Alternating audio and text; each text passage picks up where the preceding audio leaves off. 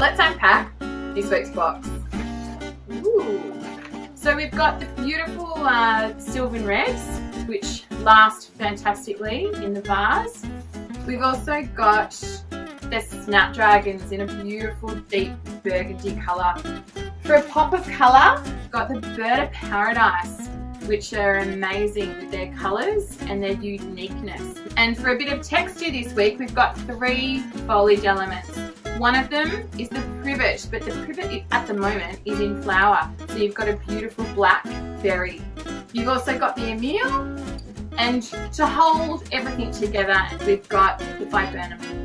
With your Emile, again, just give it a good cut, giving the vase a bit of a spin.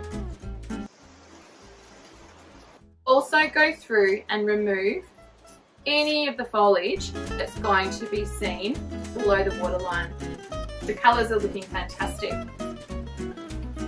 The highlight flower today that's going to really add amazing elements to this bouquet are the Bird of Paradise. You want the birds to be a bit higher amongst the other elements.